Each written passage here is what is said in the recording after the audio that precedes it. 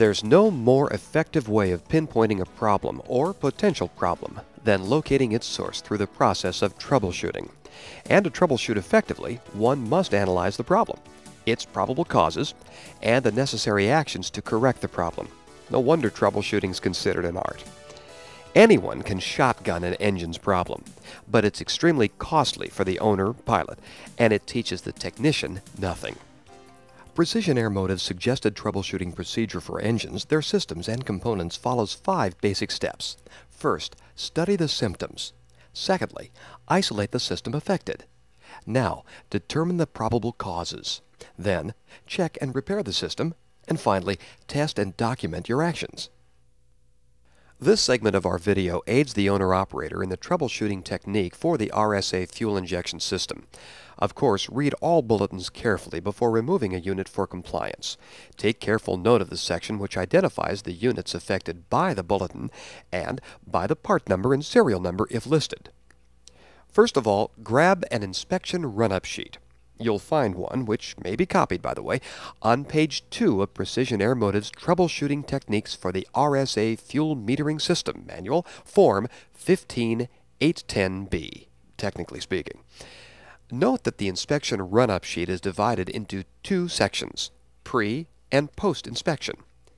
Remember, the more information you can supply to the factory, the better the factory can help you isolate your problem. Information like parts list numbers, how many total hours since a major overhaul on the servo unit, the engine size and number, and so on are very helpful. I think there's air in my fuel system. What's going on? So, you think there might be air in your fuel system? Okay, let's take a look. First, take a 12 to 14 inch length of clear Teflon tubing and connect it between the servo unit fuel line and flow divider. This tubing should be clamped between 2 AN style fittings.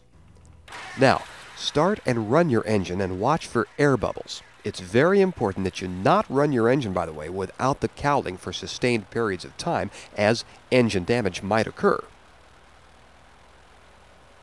If air bubbles are discovered, locate their source. The primary sources are deteriorated fuel hoses, deteriorated main fuel pump inlet fitting seals. Take a look at Lycoming's Service Bulletin 374 for more information on this one. Airframe boost pump shaft seal leakage, damaged cones and flares on fuel line fittings, and fuel lines routed too close to the exhaust system.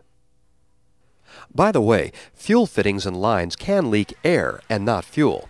If having the boost pump on improves operation, then a leaky fitting or hose is possible between the boost pump and the main fuel pump. A large air leak or boost pump shaft seal leak may not give improved operation with the boost pump on. What is going on? Lately, when I'm in idle cutoff, my engine has a tendency to run on. What gives? Keep in mind that when your throttle's in idle cutoff position, the manual mixture control on the RSA fuel injector will only reduce fuel flow sufficiently to stop the engine. It is not intended as a fuel shutoff valve. If your engine has the tendency to run on with the mixture in idle cutoff, better check the integrity of the servo unit. First, disconnect the fuel outlet lines from the servo. A flexible hose or clear tube can be attached to direct fuel from an end nozzle into a separate container. A baby bottle's perfect because it's calibrated in cc's. Whatever the container, the measurement process is critical. Now, open the throttle approximately halfway and place the mixture control level in the idle cutoff position. Turn on the boost pump and look for leakage from the outlet. Allow 2 minutes for this test. Hopefully there's no leakage. Great. If there is a leak, measure the amount of captured fuel and divide by 2, or however many minutes you let the boost pump run. This value is the cutoff valve leakage. Now don't be upset if it leaks. Even new units directly from the factory are allowed to leak up to 5 cc's per minute. If leakage exceeds 7 to 8 cc's per minute, dive into Bendix Service Information Letter 16 Revision 2 or later to repair the servo. My engine at idle sounds like a discontented duck. What do I do to smooth it out? Though attempting to smooth out the idle speed, off-idle stumble is normally the result of having the following items misadjusted. The idle mixture link was misadjusted too long or too short. The idle speed adjustment was backed out too far, compensating for a possible induction leak. Or the magneto to engine timing was advanced from 3 to 5 degrees past the manufacturer's recommendations to smooth out the idle after the first 2 adjustments. Now, to correct the off-idle stumble situation, first, remove the idle mixture link and reset to the proper settings as set forth by the Master Clevis settings for parts lists in the Troubleshooting Techniques Manual, pages 11 through 13. Then, reinstall the idle mixture link. Again, refer to the Master Clevis settings list for exact Clevis settings for a particular parts list control. Of course, referencing this Master Clevis settings list is vital. Next, time the magnetos to the engine.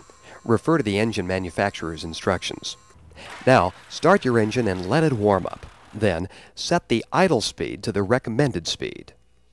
Set the idle mixture to obtain a 25 to 50 RPM rise. Be sure to clear your engine after each adjustment. And now, reset the idle speed as necessary. If off-idle stumble persists, here are some possible causes. There's an intake manifold air leak. Perhaps the manifold drains are sticking open. Or there might be loose pipes or damaged couplings or O-rings.